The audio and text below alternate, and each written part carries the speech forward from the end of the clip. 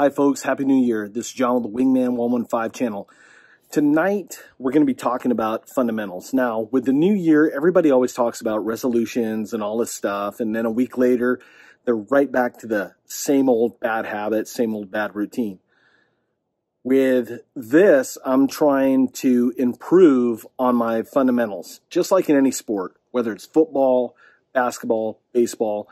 You're constantly working on the fundamentals of the sport. Well, one of the most important fundamentals is how you basically draw and grip the bow. Now, with trad archery, there's a bunch of different ways that you can draw a string back. The most common is the split finger, or what they call Mediterranean, right, which is your index finger above and your middle finger kind of like pinching the nock and then drawn. Now, I shot bow for almost 40 years that way. And then I took a few lessons and then I tried 3 under. I had a broken elbow. Broke my elbow back when I was a kid. So ergonomically, the way I bend my wrist and certain things with my forearm, it was causing me pain to shoot split fingers. So coach said, hey, why don't you try 3 under? I did, and it works better for me. Between the two, you got to find out what's going to work for you. I was reading a book from John Schulz called Hitting 'Em Like Howard Hill. A reader, a viewer on the channel sent me that book. Awesome. I wish I could remember your name. I'd give you a shout out right now. But just mass respect. Heard me talking about it, sent me a copy. It's been out of print for a long, long time. But in that book, John Schulz talks about the fundamentals of how he was taught by Howard Hill. One thing that I picked up reading that book was this: how they grip the bow. He says it didn't matter if you gripped it split finger or Mediterranean, but when you would hold the string, Howard made sure that you had a job for your thumb and your pinky. Now, a lot of people, I see them drawing the bow, they got their thumb out, they got their pinky out, like, hey, they're hanging loose. And what Howard Hill told John Schulz was simple, was this: when you grip the string, and I happen to do 3 under, give that thumb and pinky something to do, have them touch. Now, I do a deep hook, so now I have something for that thumb and that pinky to do. What that does is when I draw the bow, now I'm giving myself a secondary anchor along with indexing up here. Now, I try to grab a tooth. It's hard to do sometimes with a glove. It's easier to do with a tab, but I've tried tabs. I'm just not a tab shooter. I don't know, something mental gets in. I just like the old school feel of a glove. It just works for me. You got to find out what works for you. And that gives me that secondary point of contact when I'm touching it with my thumb and pinky finger. So let's cut away. Let's try a couple shots. Let's see what happens. Now, I'm learning just like you guys. I don't recommend changing too many things at one time. If you ever change anything on your bow, you do it one thing at a time.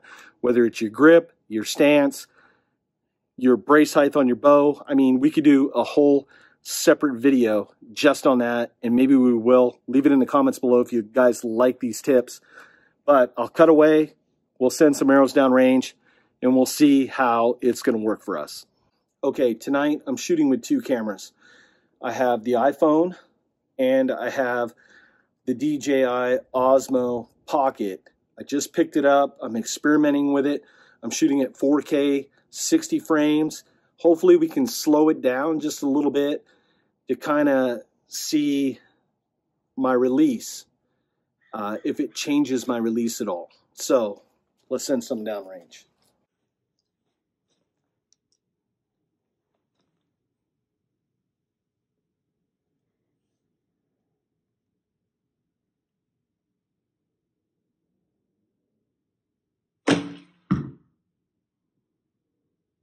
The biggest thing for me, just because of shooting 40 years, 45 years, a certain way, it feels a little bit different. So the mind's starting to go wonko right now, trying to figure out something new, which isn't a bad thing. You always want to try to do something new to help grow your thinking in the sport.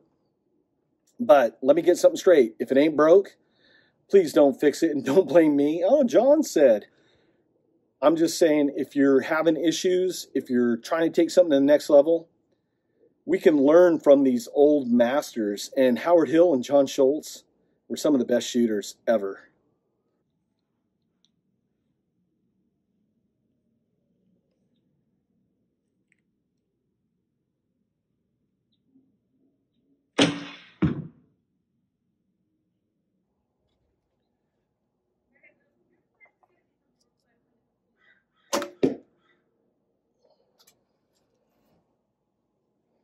Big thing too is just slow down.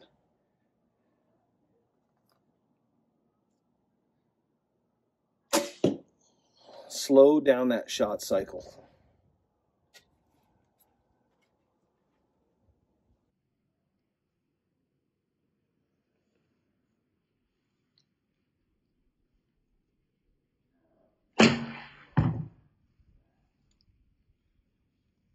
So, as with anything new, there's going to be a learning curve. I mean, you're not just going to start something new right out the gate and, oh my God, you're just banging 10s all day.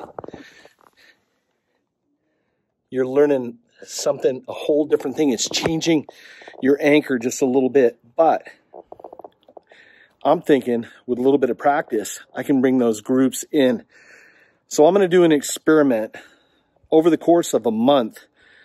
I'm going to strive to shoot this way and see how my shooting ability improves. But with that, let's send another volley down range, see what happens. Okay, we're trying different camera angles. I have the iPhone and I have the Osmo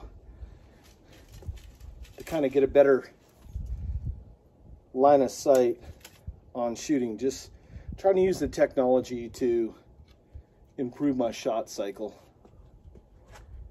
Working on my stance. I got my grip on the bow.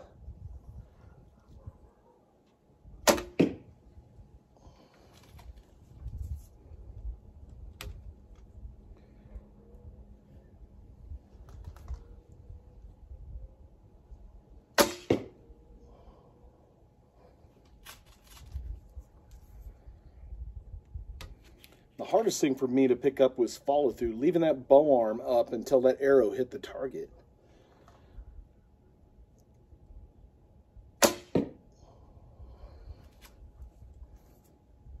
And just being consistent.